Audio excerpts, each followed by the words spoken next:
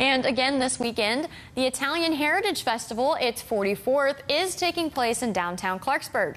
The festival began at 11 o'clock yesterday morning and will be going on until around 6 p.m. on Sunday.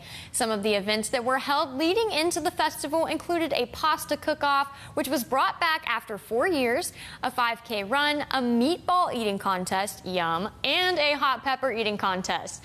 The festival includes live music, several different activities, and 49 vendors, which is a record number for this event-long weekend.